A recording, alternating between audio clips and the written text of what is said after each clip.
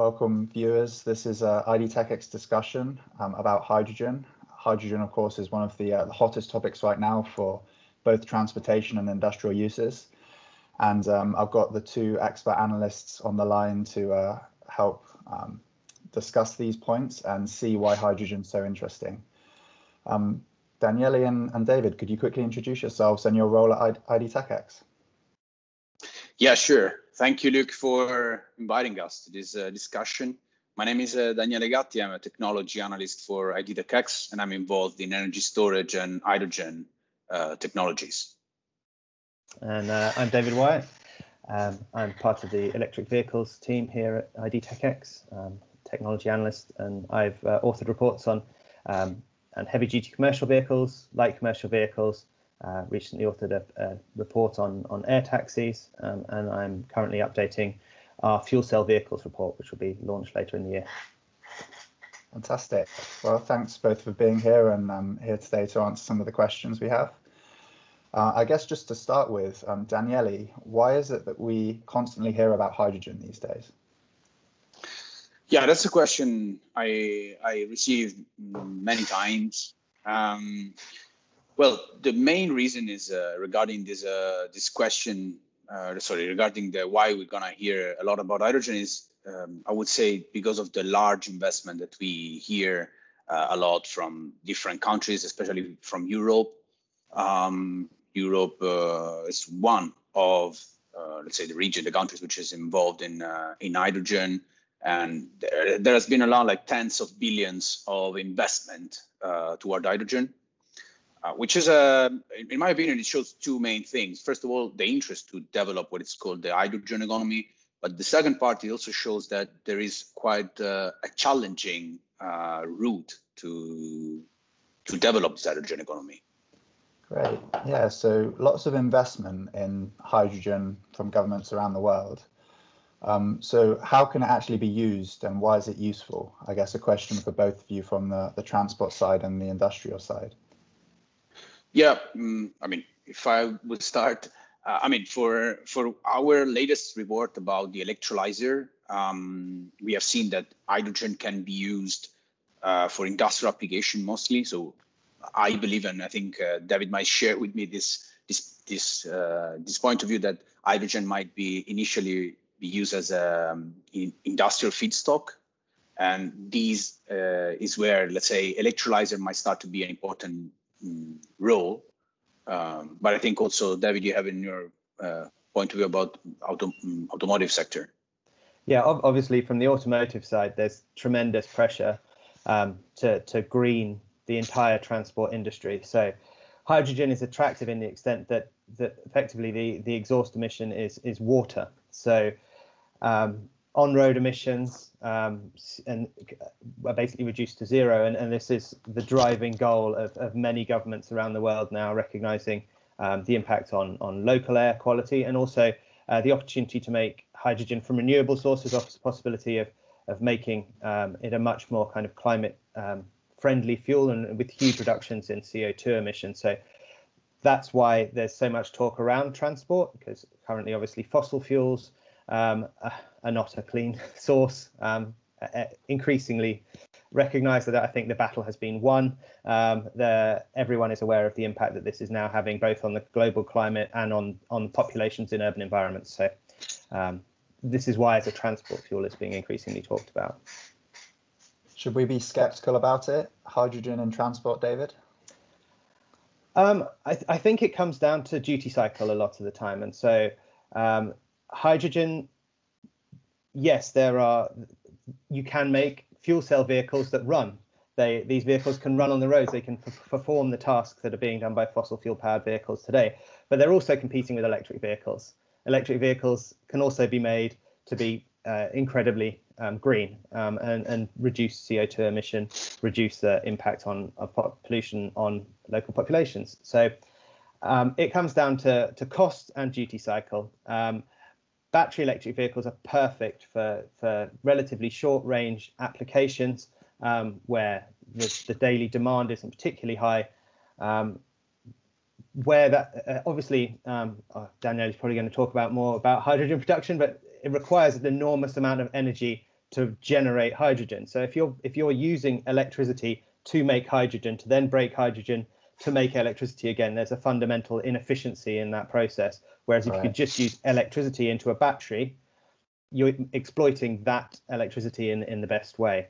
So where battery electric vehicles can meet the requirements, then battery is always going to be cheaper and potentially equally as green. We're also seeing tremendous improvements in battery electric vehicles. We're seeing improvements in range. We're seeing that Tesla's out there able to deliver kind of the requirements of a current fossil fuel vehicle. So hydrogen in those applications doesn't make a lot of sense. Where it does make sense is where potentially the battery size is infeasible in terms of kind of heavy duty trucks and potentially aircraft and boats.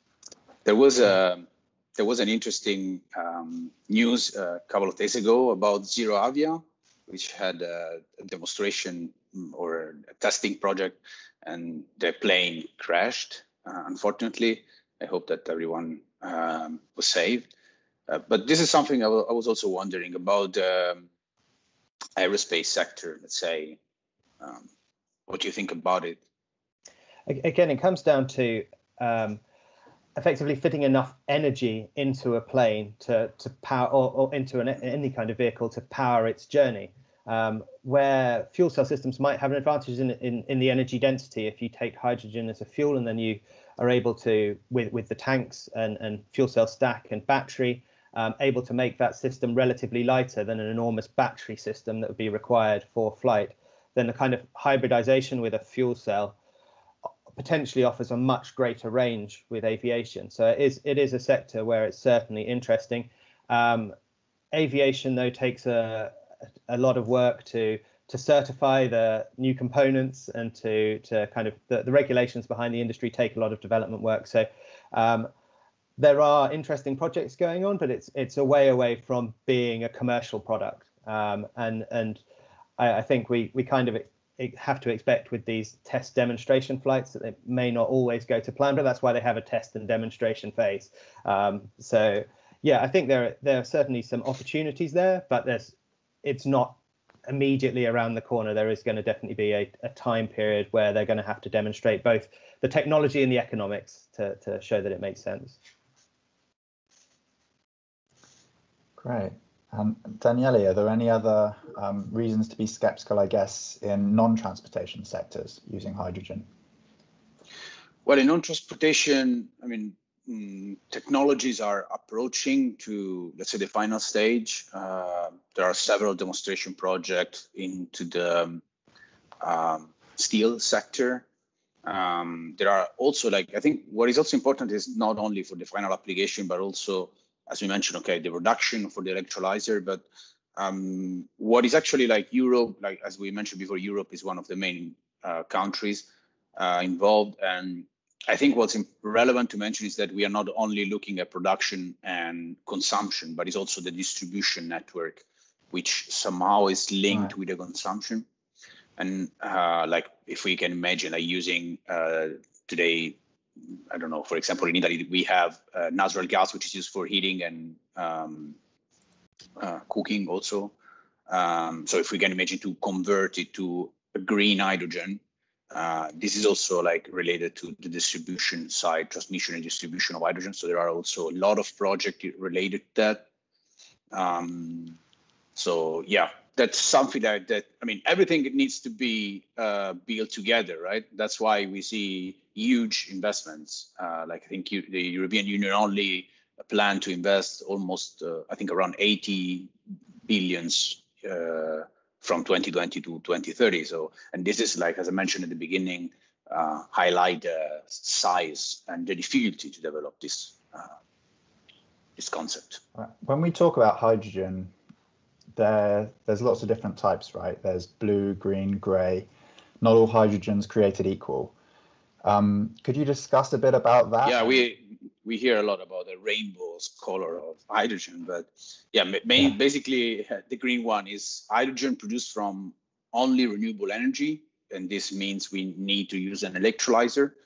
then what is called blue hydrogen. So we produce hydrogen from fossil fuel, and then we capture the carbon dioxide. And then gray hydrogen is just we produce hydrogen, we pollute.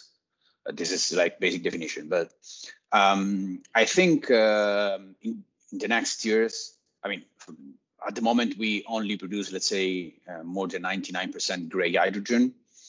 But I think in the next years, what we are going to see is a competition between blue and green hydrogen. And to be honest, I don't think there is gonna be one winner, because blue and green, or whatever, gray, let's say, it will turn in blue, hopefully. But blue and green hydrogen, the adoption of blue or green, it depends on the current the situation of the state of the country where we are using, where we are producing hydrogen. So if we think, for example, in US, maybe there might be cheaper to use electricity than natural gas in some states. In other states, I don't know, if we think Russia, for example, which will have a very cheap, low-cost natural gas, then might be would make more sense to produce blue hydrogen. So it will depend on, let's say, cost perspective, where it's going to be more dominant, blue or green hydrogen.